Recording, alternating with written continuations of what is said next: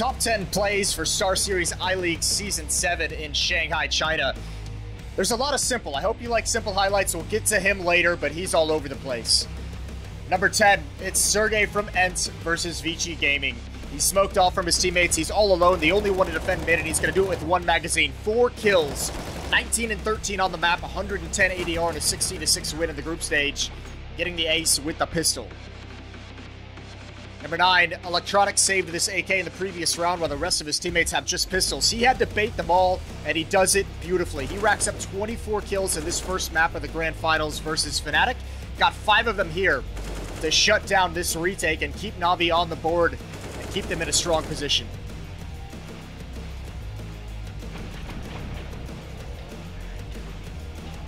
Another ace at the B bomb site of Mirage at number 8. This time it's Jacob, and he's going to be sneaky about it. He grabs Zeus and Flamey before they even really know what's happening.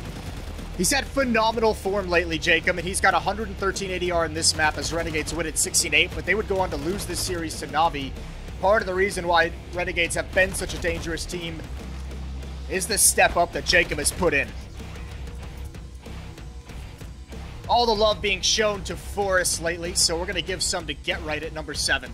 This legend showing he's still got some left in the tank, putting a difficult ace on the board in the very first round of the series. Nip would go on to a narrow victory 16-14 and a narrow victory 2-1 in the series over North. And Get Right, unfortunately, just needed that one extra bullet. We're still going to give it to him. I told you we'd get to Simple later on, and here we go. I feel bad this one isn't higher on the list because this sequence is something else. It's simply jaw-dropping. The raw power of Simple backed up by poison control, and this transfer is so disgusting.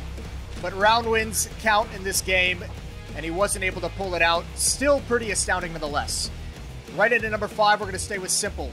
It's a 1 versus 3, and Simple knows where everyone is coming from in the clutch, and that's usually a bad sign for his opponents. A disgusting follow-up, and a literal 360 no-scope as this guy was unreal all event long. It's going to take something special to break up the highlights of Simple's MVP run, but Twist is up for it.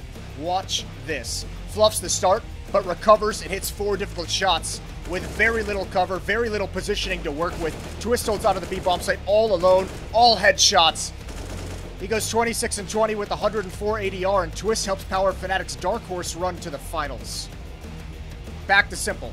29 and 15 over 100 ADR for Simple, looking for revenge in this grudge match versus Ents. They're going to miss the timing by half a second to punish his plant, and that's all he needs. This event was a highlight reel for Simple. Look at the tops of these leaderboards. Kill death differential plus 166. First damage per round. First in kills per round.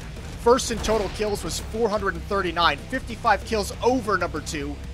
58% of the rounds at this event, he had more than 1 kill. He was a freak. This isn't Simple. This is Nico, and he's going to remind you all that he's still around. This is just so disgusting. He's delivering so much pain to Pain Gaming in this clip with the scout as well.